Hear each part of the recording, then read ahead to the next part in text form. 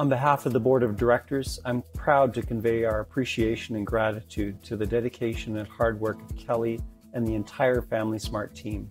Over 20 years ago, we committed ourselves to child and youth mental health, and our commitment has only grown over time. Exceptional care and caring are what children, youth, and families deserve.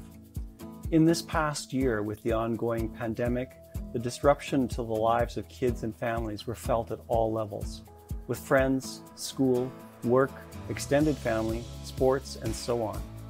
As an organization focused on families, we felt it too, and we did even more to connect families this past year and support them. Children and their parents need to be helped sooner. We have new data that shows that many parents first noticed their kids were struggling between the ages of 4 to 9, but often didn't or couldn't get the help they needed until those kids were teenagers. In this past year, we've made helping families sooner a priority. Lastly, we believe that the impacts of the pandemic on the mental health of kids is not over. As an organization, we will continue to help them and advocate for their mental health needs. As the founder and CEO of FamilySmart, I am humbled every single day by the ability of young people and families to get up and keep going, especially when things are hard. Kids and families have experienced tremendous stress and change in this last year and a half, and for many of them, it was unprecedented. It's just been really hard. And when times are hard, it's even more important to be connected to people who care. Caring is in FamilySmart's DNA. We see you, we are you, and we're here for you. We care about you. And being there for families and young people this past year has meant more than just offering virtual services. To us, it's meant more about reaching out and reaching back to families in order to let them know that they're not alone and to see how we can help them. We know they need help. FamilySmart is cost-free and barrier-free. We offer something more than others. It's our experience as families and our knowledge of mental health services, because we've navigated and used child and youth mental health services, and we have a knowing that families recognize and they feel when they connect with us. When you connect with FamilySmart, you're connecting with people who've experienced mental health and/or substance use challenges, as either young people or as parents of children and youth who've struggled. We are families and we serve families. This year, we are so proud of the resiliency of the young people and families who make up the FamilySmart staff team. During a very difficult year, they have been responsive, creative, and generous, for real. Their commitment to making sure that other young people and families are offered support and don't feel so alone never changed, even when the pandemic made things feel extra hard.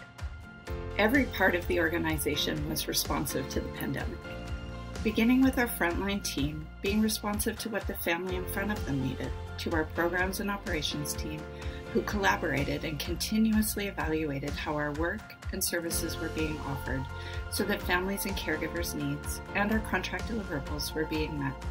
Every month this year, we reached out to families and to community partners to offer peer support and share information about our work. We put infrastructure in place to support the adaptation, growth, and evaluation of our people and programs to ensure that our services were not only being offered, but were the quality that we are proud of and know that families and caregivers deserve. As parents and caregivers, we don't always know what to do when our kids are struggling. Our team of parent peer support workers come alongside families when they are having a hard time with their child or youth's mental health. What sets FamilySmart's parent peer support program apart is that we offer support from a place of understanding. We get it. We are committed to providing young people, parents, and caregivers with exceptional care, with no barriers, whether that support comes from a member of our community team or those that work in on-site locations. This year, we have intentionally sought out families and caregivers. In the community, we increased our outreach efforts to child and youth mental health teams, school-aged programs, physicians, and other community organizations serving families.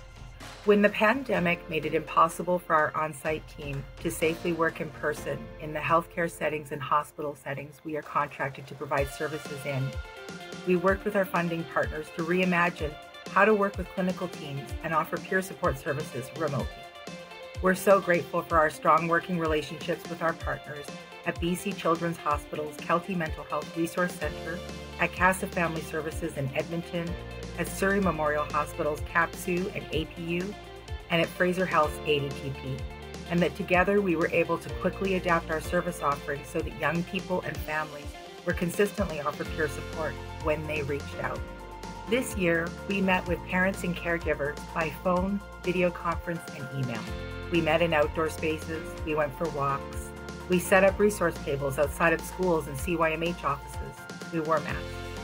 We sat beside and talked with youth doing homework, doing the hard work of recovery. We played a game and we offered understanding. Every day we worked hard to make sure that young people and families know how much they matter to us and that we are here to help if and when they need it.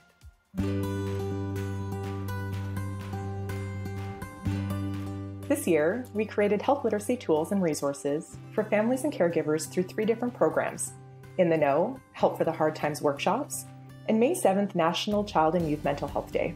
We know that health literacy is more than just providing information and knowledge. It is also about how to help parents and caregivers know what they can do and what they can try at home with their own families. During a time with many unknowns, we moved all of our health literacy events online without any disruption to our scheduled events. We offered a fall and winter video event series for parents and caregivers to connect and learn on topics such as eating disorders, anxiety, and what to do when our kids can't go to school. We partnered with Jesse's Legacy and Anxiety Canada to create 2 of these video resources. Our Help for the Hard Times workshop series for parents and caregivers who have a child or youth inpatient in a psychiatric unit was expanded this year and was offered in 3 different health regions. Our May 7th I Care About You message resonated with people across Canada and was needed more than ever. We partnered with Karen Peters at Thrive Life, Jack.org, and Glen Eagle Secondary School in Coquitlam to offer presentations and resources for homes, communities, and schools.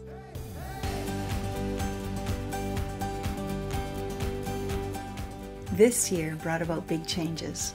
Our training that focuses on helping people work well together went from in-person only to now include interactive online sessions. This was no small feat.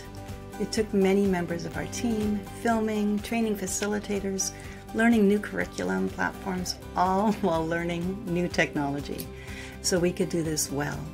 We have been able to bring together service providers, families, and young adults from all over the province to learn with and from each other. To do this, we needed to connect with young people to create content to really speak to their experiences. Our youth video project enabled us to have their voices throughout our online training, informing others what it sounds like, looks like, and feels like when we put into practice the skills needed to work well together. We are excited that by including online training, we will be more accessible to people across the country. We've also had an increase in the number of service providers reaching out to us for consultation. Ensuring family and youth voices are reflected in their words and products shows the importance of our together-centered approach.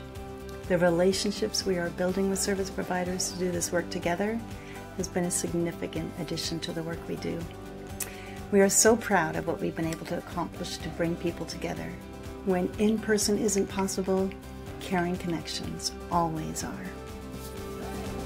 Thank you.